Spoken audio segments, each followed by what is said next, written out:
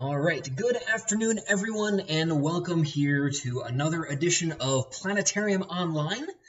My name is Andrew. I'm one of the planetarium educators at Liberty Science Center in the Jennifer Chalsty Planetarium, and I'm very excited to be here with you this afternoon, where we'll be talking all about my favorite topic in the universe, black holes. So we'll be answering some of your black holes questions during the program.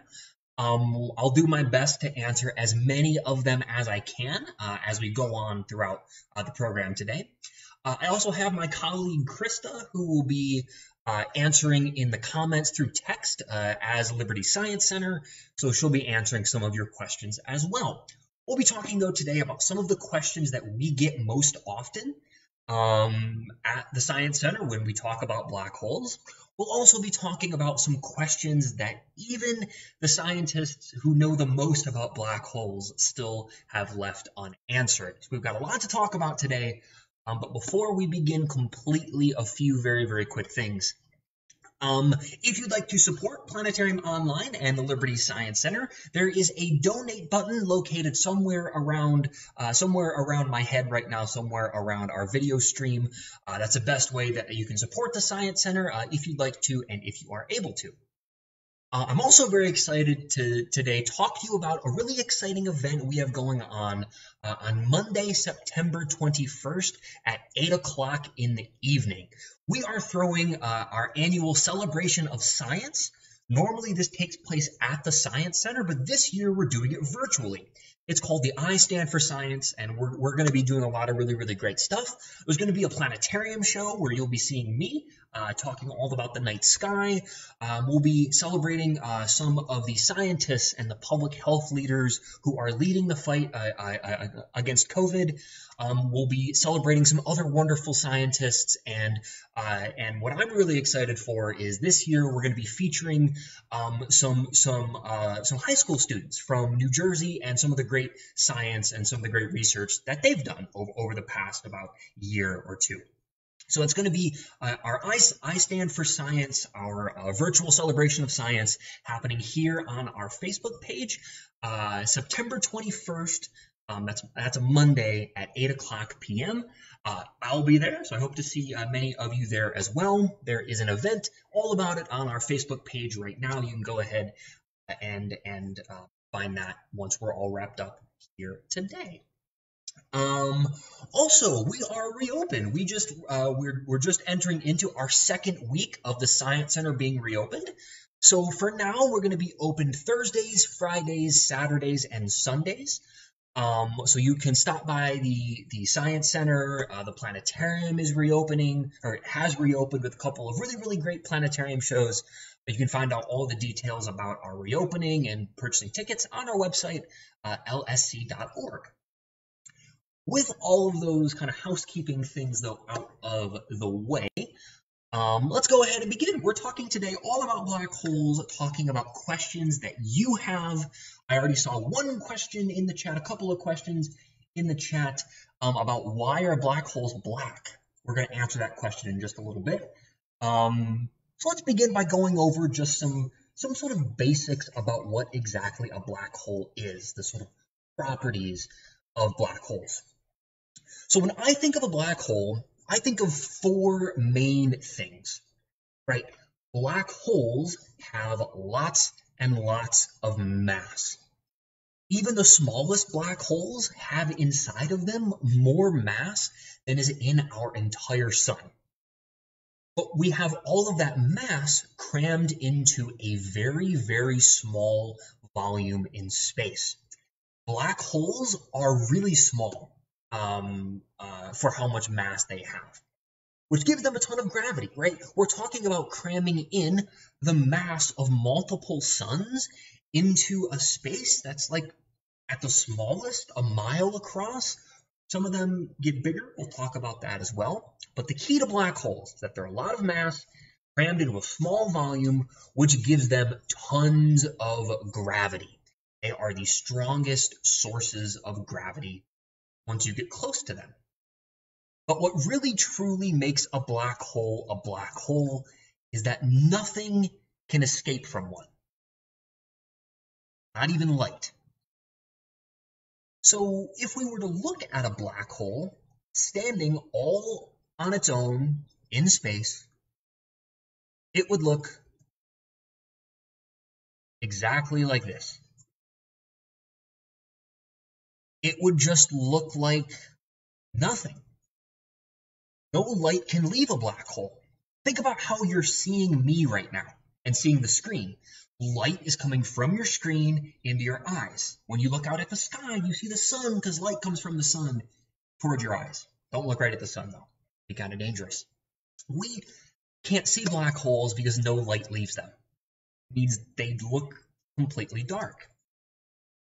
So black holes are very strange objects, right? But the key to them is that nothing can escape a black hole, not even light itself.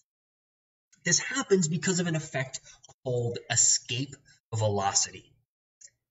So every object in the universe has an escape velocity. That is how fast you need to travel to leave an object, right? So we can leave the Earth as it is right now in a rocket ship. To do that, we need to make this rocket travel at 25,000 miles per hour, just about, straight away from the Earth. Traveling at that escape velocity, the rocket leaves the Earth and it doesn't come back unless it turns around. Then it would come back.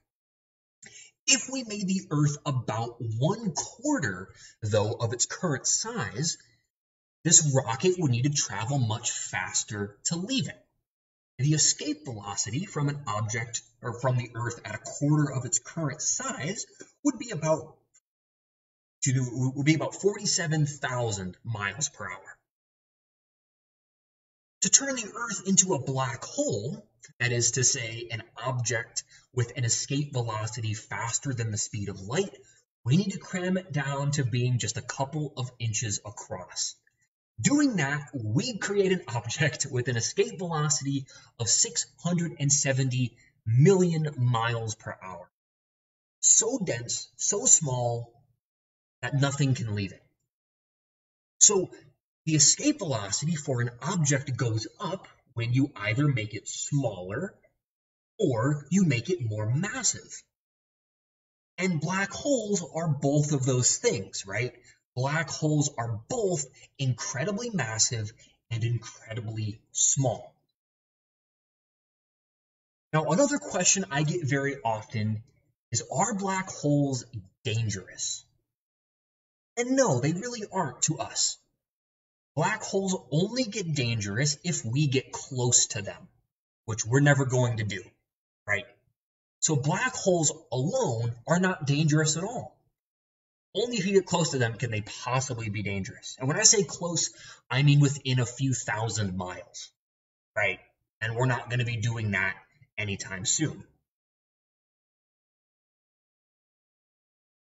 So, let's go through here a little bit. See what questions we can answer so far. So Elizabeth asks, so she said that her 7-year-old son loves black holes and is wondering how ultramassive black holes form. That is a good question that we do not have an answer to. We'll be talking about that toward the end of the program today, but we don't know how the most massive black holes form. We do know, though, how smaller black holes form. Smaller black holes form from really big stars.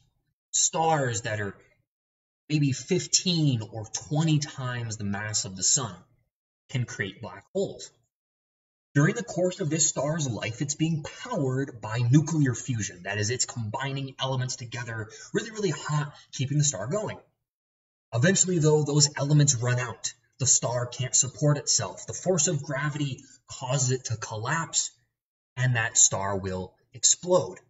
The outer layers are sent flying away into space, while the center of the center of that star collapses down to a single point in space, leaving behind a black hole.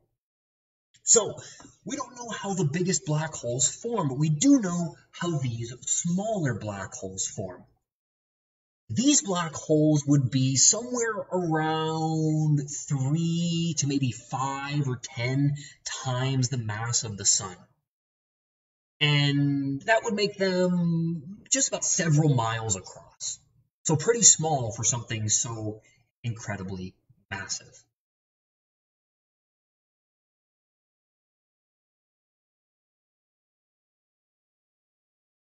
So, Kate wants to know, where is the closest black hole to us? So Kate, that's a question that I have kind of a new answer to as of about 5 months ago. So let's actually go ahead and take a look at that closest black hole to us. Great question, Kate. Really, really great question. So the closest black hole to us is named HR 6819. It was discovered this past April, I believe, either April or March. I don't remember which. This black hole is about 1,000 light years away from us, or about this many miles, right? This is really far away, really, really far away. It would take us thousands of years, hundreds of thousands of years for us to travel there. What was really exciting about this black hole was how we found it and the kind of system that this black hole exists in. We found this black hole by studying very closely two stars. And when we watched these two stars very closely, we noticed that there was something over here. That by studying the orbits of these two stars, there was a missing object, a missing source of mass, a missing source of gravity. So it turns out that toward the center of this system, of these two stars, is a black hole, right here, or right here, at the end of the little red line. So by studying those other two stars, learning that their orbits were kind of funky, right? They didn't quite match up to what we saw. We knew that there had to be another source of mass here and another source of gravity, but we didn't see it with our eyes. No light came from this object, so we concluded that this had to be a black hole, which is pretty incredible. Remember, this black hole is still 1,000 light years away. It is no danger to us at all. In fact, it's not even a danger to this star that it's a whole lot closer to than we are.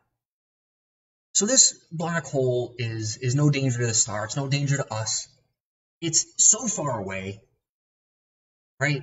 1,000 light years. We could never even dream of traveling here with our current technology. So nothing really for us to worry about. Nothing really for us to worry about.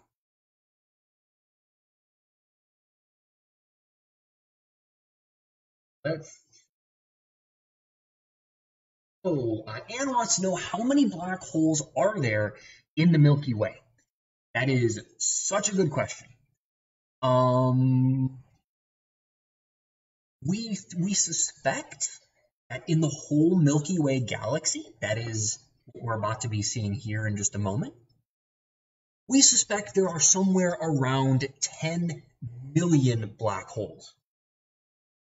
We've only found about 70 of them, so we've got a lot to find. But we suspect in our galaxy there's somewhere around 10 million black holes, 10 million of them. We've found about 70 in our galaxy, so there's more that we haven't quite found. So Mark wants to know, what is a light year? That's a really, really great question. So a light year is the distance that light travels in 1 year. Let me see. Let's see. I thought I had a really cool thing to show the speed of light. Let me look and see if I could find it. But the speed of light is how fast light travels in 1 year. So light travels in 1 year about 5 or 6 trillion miles. Right, about 6 trillion miles. So 1 light year is 6 trillion miles, which means 1,000 light years is whatever 6 trillion times 1,000 is. 6 gazillion? I don't know how to say that number, unfortunately. So it's really, really, really, really big. It's a really, really big distance. But it's just a way that astronomers measure really big distances.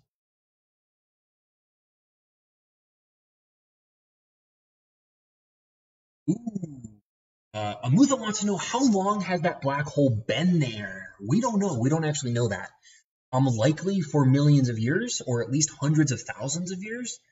But we don't really know. We didn't watch it form. We see it now. So we don't know exactly how long it's been there for, but we know it's been there for at least probably millions of years, maybe even longer than that. Which brings me to another really great question. Do black holes have life cycles like stars do? So do black holes change over their lives? Kind of. Kind of. So black holes don't really, their lives don't really end necessarily. Black holes will live for trillions of years. Black holes can, over time, get bigger as they eat gas, which is a pretty cool thing. Actually, see if I can find. So yeah, black holes can get bigger as they eat gas, but for the most part, black holes don't really have defined life cycles like stars do. They kind of last almost forever. So another question that I've seen at least once so far, and that I get maybe more than any other question in my career, it's kind of a two-parter. Could the sun ever become a black hole, and what would happen if it would? So, to ease our minds a little bit, the sun can never turn into a black hole. Never, ever, ever, ever, ever. It can never happen. The black hole, or to become a black hole, you need to be a star that's at least 15 to 20 times the mass of the sun. And the sun isn't quite that massive, so it would never, ever turn into a black hole. The sun will never turn into a black hole. But what if it did, right? It's an interesting thought experiment. Would the planets be sucked into the black hole? Would the solar system cease to exist? Great question. So we're looking here at the solar system. We've got the sun at the center. We've got 4 planets, Mercury, Venus, Earth, and Mars out here. If we replaced the sun with a black hole that's the same mass as the sun, this is what would happen.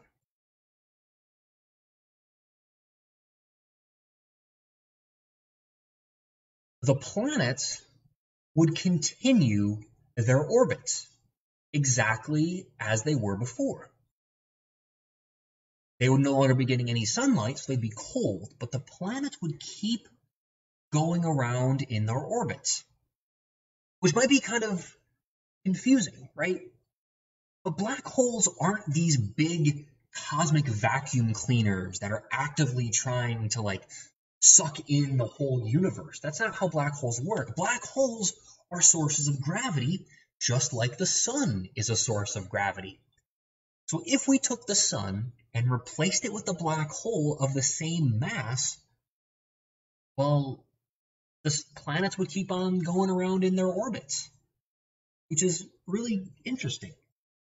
We'd be very cold because there wouldn't be any more sunlight getting to us, but the Earth would continue to orbit. It would continue on its path around this new black hole sun pretty much forever. So when you're far enough away from a black hole, they're just like any other source of gravity.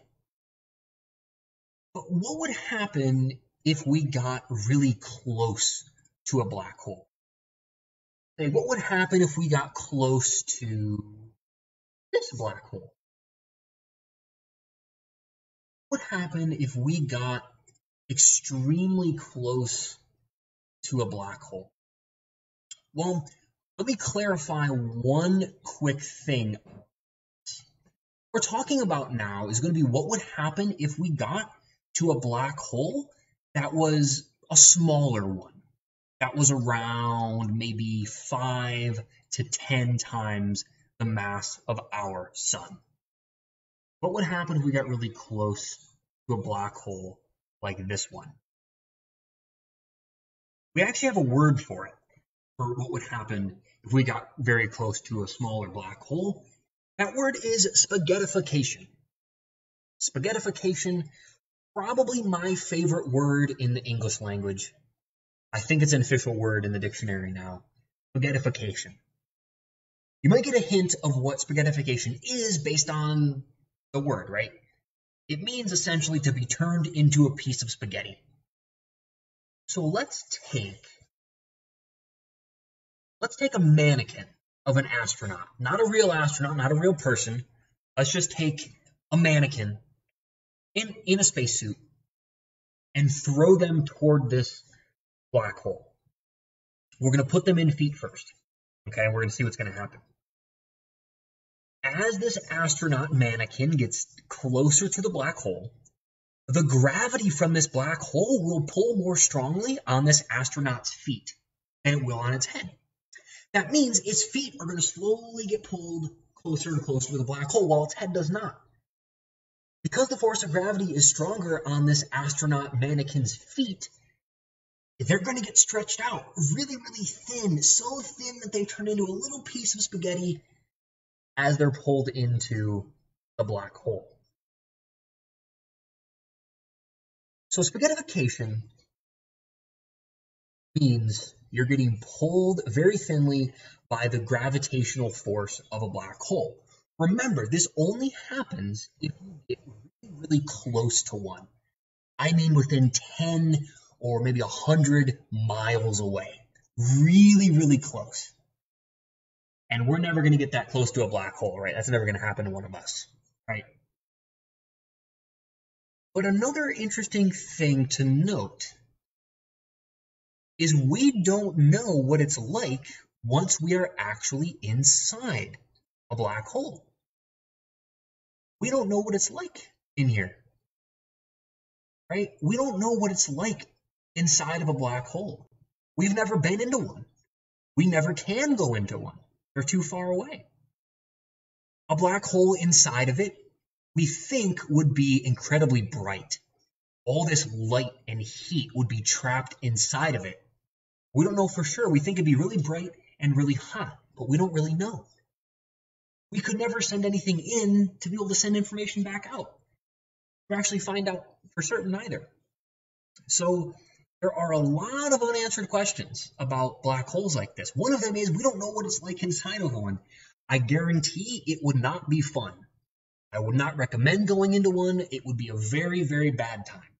A very, very bad experience. Wouldn't recommend it. But thankfully, we're never going to fall into a black hole.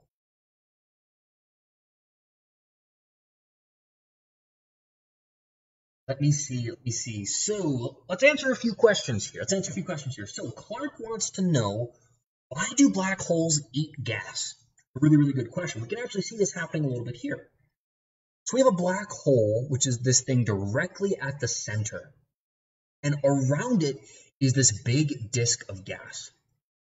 Now, this disk of gas is close enough to this black hole that a lot of this gas gets pulled into the black hole because of its gravity. So once something gets close enough to a black hole, it gets pulled into it. And this happens just because the black hole has gravity, right? The same thing happens to objects that would get too close to the Earth, right? The Earth is a source of gravity. If you get too close to the Earth, you get pulled into the Earth, right? That's why we're not leaving the Earth. The Earth's gravity holds us here. So in that way, black holes are no different than any other object in space. So if gas gets too close to a black hole, it gets pulled in, right? Just like if anything else got too close to the sun, it'd get pulled into the sun.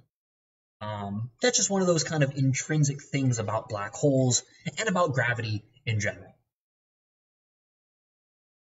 So Sonia wants to know, will a black hole eat the Milky Way one day? And I'm sure you'll be happy to hear that no, a black hole will never eat the Milky Way.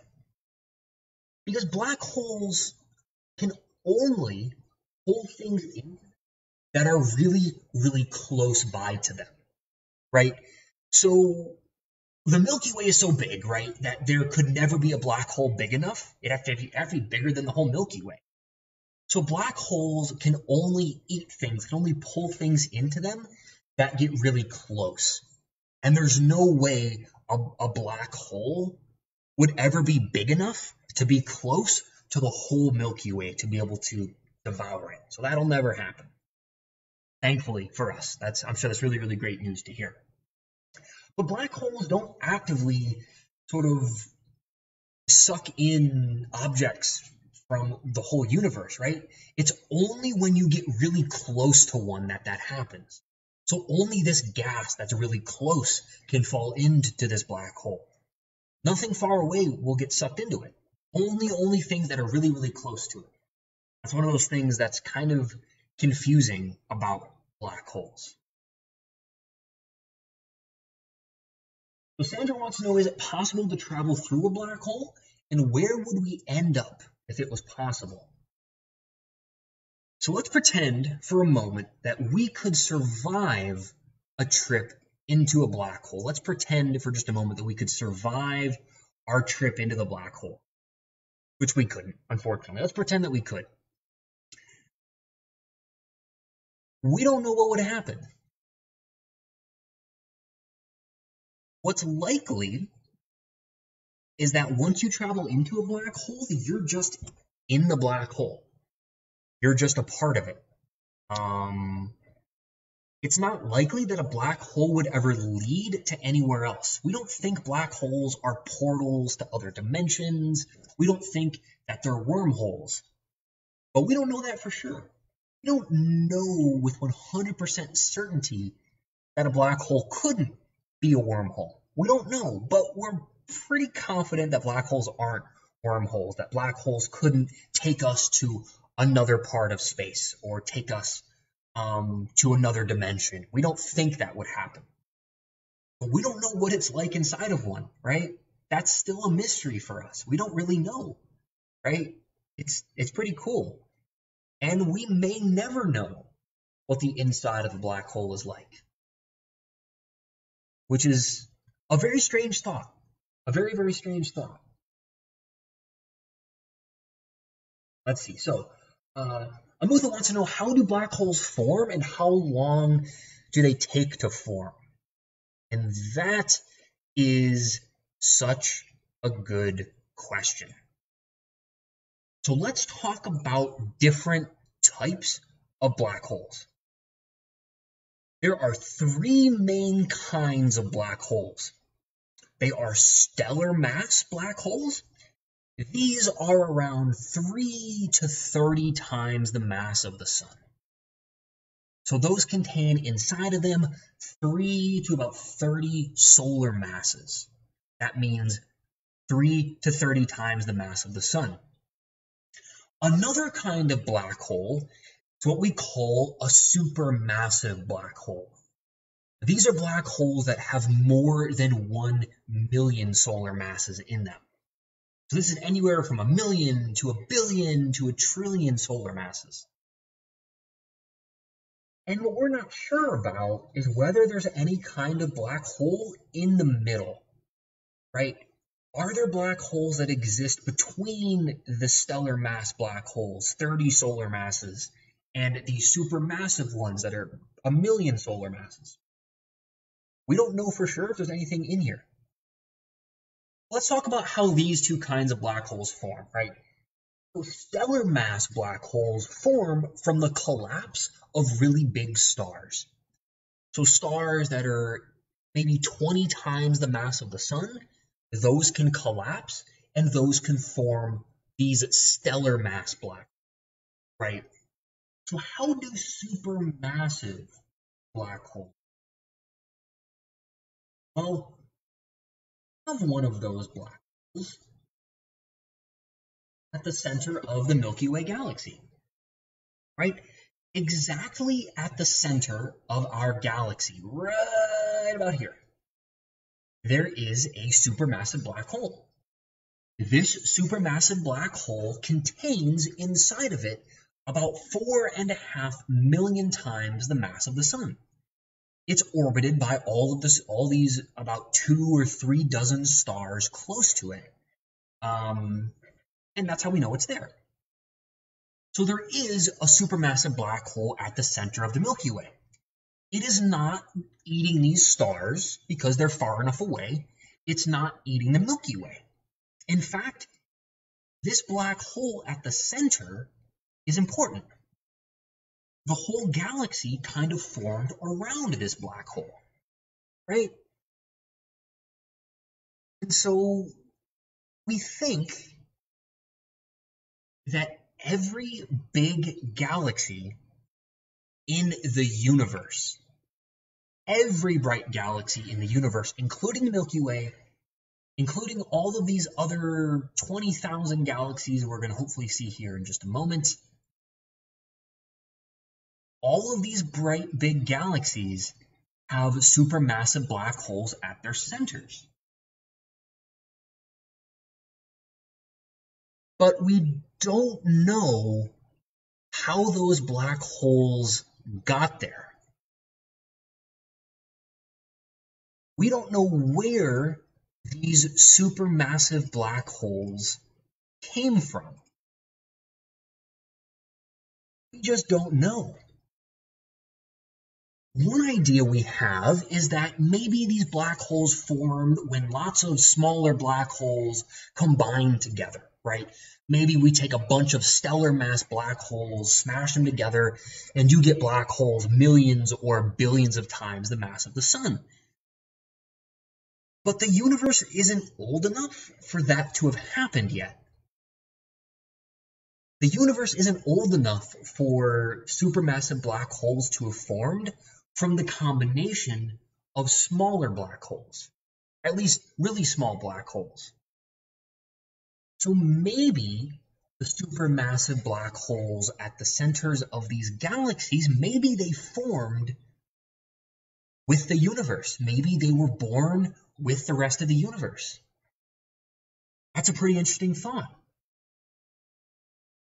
Or another thought that we have about how these sort of black holes formed is that maybe they formed from this third kind of black hole.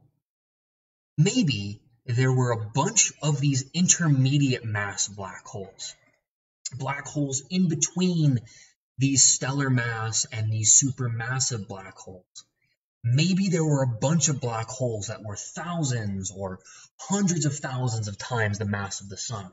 Maybe these formed from these initial just absolutely gigantic star, bigger than any star we know today. Maybe these black holes, these intermediate mass black holes, formed in the early universe. Maybe then those intermediate mass black holes formed together and combined to supermassive black holes. But we don't know, right? In fact, we don't even know if intermediate black holes exist. We don't know for sure if they do exist. The best evidence we have for intermediate mass black holes comes from small galaxies. The Milky Way is a big galaxy, right? Home to billions of stars, billions of planets. But there are smaller galaxies out there. We call them dwarf galaxies. These two galaxies here are called the Large Magellanic Cloud and the Small Magellanic Cloud. They kind of orbit around the Milky Way. And we think that at the centers of dwarf galaxies, maybe not these two in particular, there could be intermediate mass black holes. There's a thought that maybe the more massive a black hole is, the bigger its galaxy is. We don't really find that, though, quite yet. We don't know. So, to answer the original question, which was how do ultramassive or supermassive black holes form, we don't quite know. We have a lot of ideas, but it's one of those things that has more questions than answers, right? We just don't know. We just don't, right? Which can be a really frustrating answer, but that's what makes science so cool. We're still learning about these kinds of.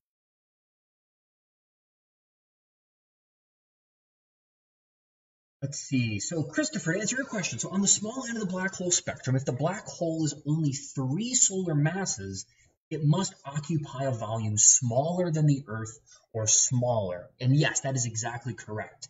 So for small black holes that are around 3 to 30 times the mass of the sun, they would be smaller than the Earth. So, for example, a black hole that is 3 times the mass of the sun is only about 10 miles across, right? It would fit inside of Manhattan, right? Only about 10 miles across. A black hole that's 30 times the mass of the sun would only be about 55 or about 100 miles across. So that's still smaller than the Earth, right? So to get a black hole that is about the size of the Earth, let me do some math here real quick. Everyone loves watching me do math, I hope. To get a black hole that is about the size of the Earth, it would need to be about 2,000 times the mass of the sun. So you need to get a pretty massive black hole to make it comparable in size to the Earth. Pretty cool. So, no. Would a black hole disintegrate because of virtual particles if it were not fed? Margie, that is such a great question. And the answer to that question is we think so. So there's this idea of something called Hawking radiation. Let me bring up our little test kind of sample black hole one more time here. So I said earlier that nothing could escape a black hole. That wasn't strictly true. There is a way for things to leave a black hole, something called Hawking radiation. Toward the edge of a black hole, particles can, through weird effects of quantum mechanics, leave a black hole. But it's a very small amount of mass relative to how big a black hole is.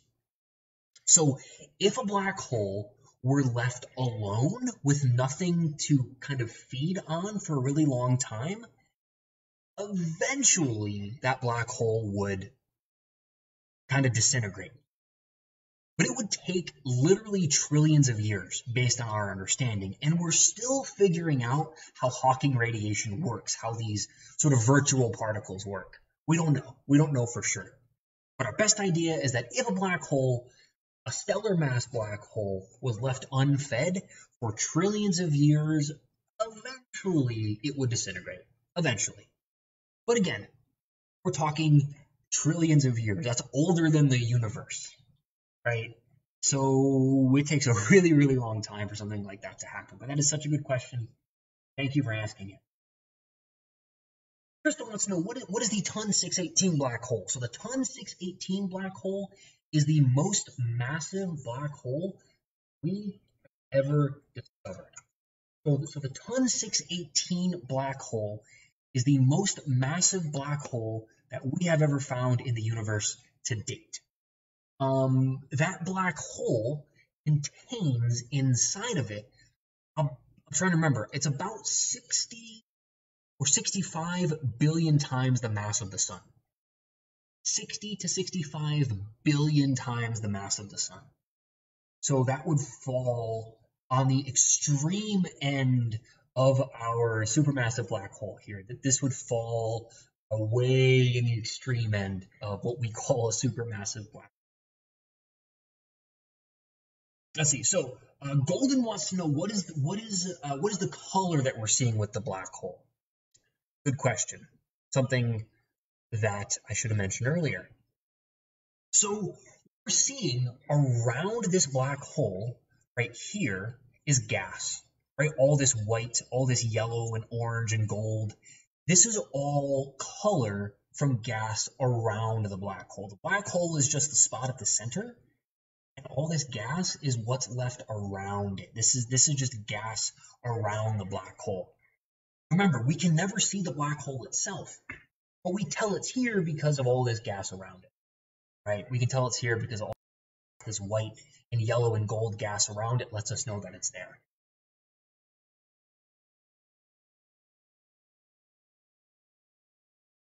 Ooh, okay, so Crystal wants to know how many black holes are there in the entire universe? That is a question we don't know the answer to. At least not an exact number. Let's do some math though, real quick. Again, we're doing math today. Lots of math when it comes to black holes. So let's assume that every galaxy in the universe, all of them, have around 10 million black holes. Like our Milky Way does, right? The Milky Way has about 10 million black holes. And every galaxy, so in the universe, there's about 2 trillion black holes. So if every galaxy, 2 trillion galaxies, has about 10 million black holes, then there would be about 2 trillion times 10 million black holes. Whatever that number is, I don't know. That's about 20 million trillion, I guess, is the best number that I can give you right now. Somewhere around there. An unfathomable number of black holes. So many black holes that we can't even begin to think about that many of them. There's a lot of black holes out there. Almost too many black holes, if you ask me. It's too many black holes to think about. So there are trillions and trillions of black holes out there. I wish I could give you an exact number, but well, we don't know an exact number, unfortunately. So Catal wants to know, can a black hole move or is it stationary? And that's a really good question. So black holes do move. Black holes do move. So the sun, let me actually pull up where our sun is real quick, our Milky Way. So our sun, which is right here at the center of this little white circle, our sun travels around the Milky Way, right? It makes these orbits as time goes by.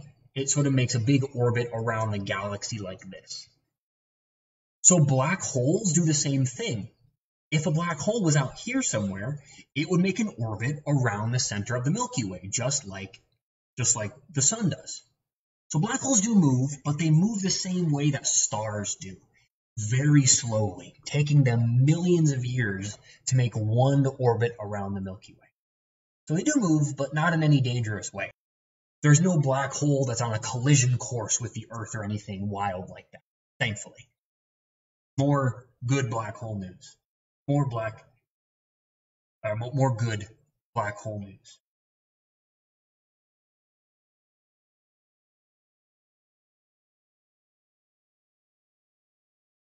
Let's see. Crystal wants to know, what is a white hole? So a white hole is a theoretical object. We don't know if they exist. It's like the opposite of a black hole. So where a black hole is an object that nothing can escape from, a white hole would be an object that nothing can stay in, right? It's pushing stuff out of it. We don't know if they exist. There are some ideas out there that a white hole could be kind of, if you go through a black hole, you come out the other end in a white hole, but we don't know if they exist, right? There's no evidence of them like there is evidence of black holes.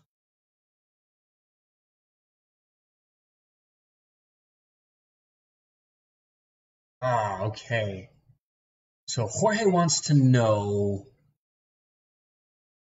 Do black holes affect time around it? And that, my friend, is a really, really good question. Let me do a little bit of setup here to give us some visuals. Because time around a black hole is really, really strange. Time around black holes is really, really strange. So black holes have this very weird effect where space and time itself is actually warped around a black hole. So I've just spontaneously created a black hole for us here to kind of demonstrate that effect a little. Let me bring down this accretion disk of gas for us here. You kind of see what's going on. So space and time around black holes are warped. We can see that happening here. Light that travels near this black hole is bent by the black hole's gravity. But space and time are intertwined. So when space is bent by this black hole's gravity, time is also bent by a black hole's gravity as well. That means if you traveled close to a black hole, time would move more slowly for you.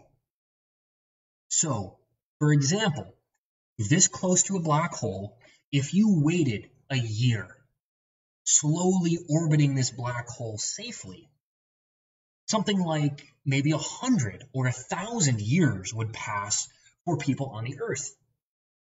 So time moves more slowly close to black holes.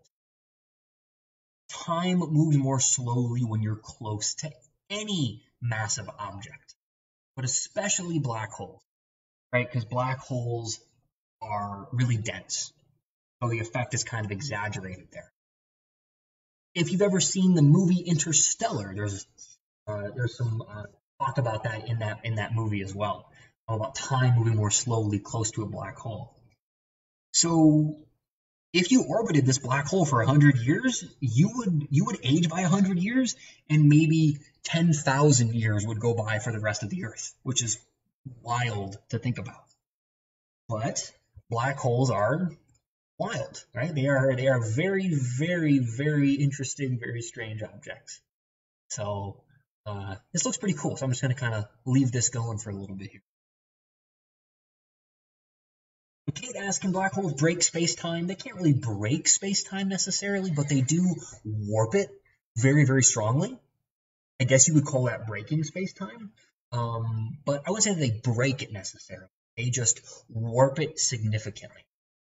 Just like you putting like a really massive like bowling ball at the center of a trampoline, you're gonna warp that trampoline, but not necessarily break it, right? Maybe a bad analogy because you could break a trampoline with a big enough bowling ball, but it's close enough as an analogy, I think. So Elizabeth wants to know, what if a black hole, a neutron star, a wormhole, and a white hole entered the solar system? So let me begin answering that question by saying this is never going to happen, right? We're never going to have a black hole, a neutron star, a white hole enter the solar system. But what if it happened? What if it happened? Well, I would say most likely nothing, which may be a confusing answer. But the solar system is huge, right? The solar system is like, even if we're just looking at this inner part here with all the planets, this is still tens of millions of miles in every direction, right? So if a black hole just wandered into this part of the solar system, not necessarily a whole lot would happen. It would have a gravitational pull, don't get me wrong. It would probably pull planets out of their orbits a little bit, but it wouldn't necessarily destroy the solar system, necessarily. It would definitely pull the planets out of alignment, but it wouldn't necessarily rip the solar system apart. At least not at first. Over time, it probably would. But it wouldn't be necessarily the sun explodes or is eaten instantly. If the star got really, really close to the sun, or the black hole got really close to the sun, or the neutron star got really close to the sun, then really, really bad stuff would happen to it. But the planets would survive a black hole entering the solar system. They would just be thrown out of their orbits. They'd still survive, just be in a different kind of state. They'd be in a different place.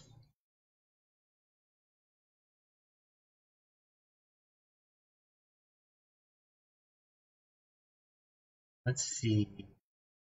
So Crystal wants to know, what is an ultramassive black hole? So an ultramassive black hole is kind of a black hole on the extreme end of our black hole classification. So I could have also wrote an ultramassive. That would be something that's like more than 1 billion times the mass of the sun. So ultramassive black holes are more massive than supermassive black holes. Way down here on the spectrum, they're like billions of times the mass of the sun. All right. I'm looking down at my clock right now, and I'm looking over at our chat, and we are almost out of time here. So I'm going to answer one, maybe two more questions before we do need to wrap up our program today. So I do, before we wrap up, want to thank you all for your questions. You guys have asked so many cool questions. This has been a lot of fun for me. I hope it's been really entertaining and engaging for you all as well. If we didn't answer your questions, we're sorry. As you can see, there's so many questions. But before we finish wrapping up with our last couple of questions, as a reminder, if you want to donate to support the Science Center and Planetarium Online and you're able to, there's a donate button on your screen somewhere. Could be over by my head, over here, up here, down here. I don't know where it's at on your screen, but that's a great way to support us if you are able to. We also hope to see you tuning in for our virtual celebration of science, which will be taking place on September 21st at 8 o'clock p.m. Here on our Facebook page. It'll be live streamed through Facebook. We'll be doing a little planetarium show. You'll be seeing me again. We will also be celebrating some science heroes who are leading the fight against COVID right now. So that's going to be on September 21st at 8 p.m. We'll also be live next Thursday with another Planetarium online stream. I want to get that out there before we do totally wrap up our program. Let's answer a couple more questions here before we do end all out of time and I totally lose my voice, which is starting to happen already. I get very excited about black holes, turns out. So Atola asks a really interesting question. I actually really like this question. The black hole close enough to swallow the Earth, but not close enough to swallow the sun. Would the sun repel the black hole's gravity? So not really. Gravity is an additive force, so you would just have more gravity, right? So the sun's gravity would add on to the black hole's gravity. Unless they were in like opposite directions, then you have the sun pulling you one way and the Earth and the black hole pulling you the other way. Then you'd be kind of tugged on both sides by a sun and a black hole, and the Earth would probably not like that very much. But if you had, say, the sun here and a black hole here, and the Earth was like my nose, you'd be pulled in opposite directions, and yeah, the Earth probably wouldn't like that very much. But if you had the sun and a black hole here, and my nose is the Earth, then the Earth would just be pulled in this direction, and the Earth wouldn't like that even more. The Earth would like that even less. That'd be a very, very bad experience for the Earth. So many good questions. And yeah, I do want to give a special shout out to Krista as well, who's been answering so many questions in the chat.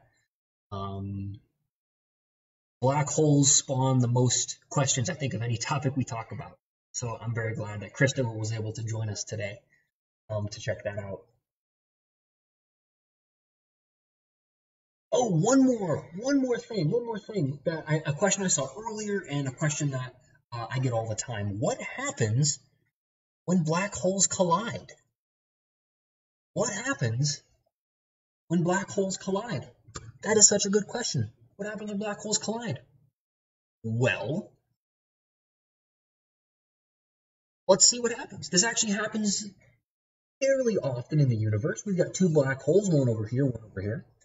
As time goes by, these black holes are orbiting each other, and gravity between them is going to pull them closer together, right? As this happens, they're going to begin to move faster and faster and faster and faster and faster as the black holes get closer together.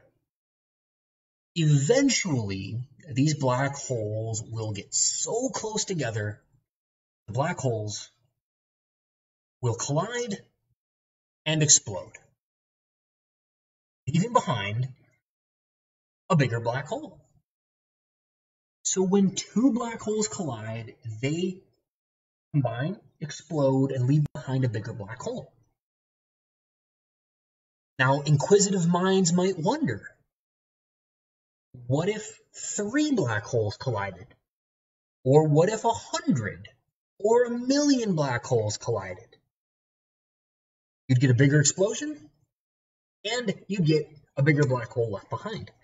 When black holes collide, they explode. They fuse together, lose a little bit of mass, and make one black hole that's bigger than either of the two.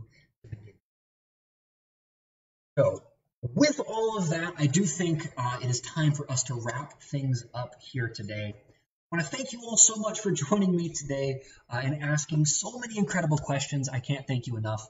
It makes these shows so much fun for me to do, to answer all your great questions. So thank you so much for tuning in. We hope to see you back here next Thursday at 1 o'clock p.m. for another Planetarium Online.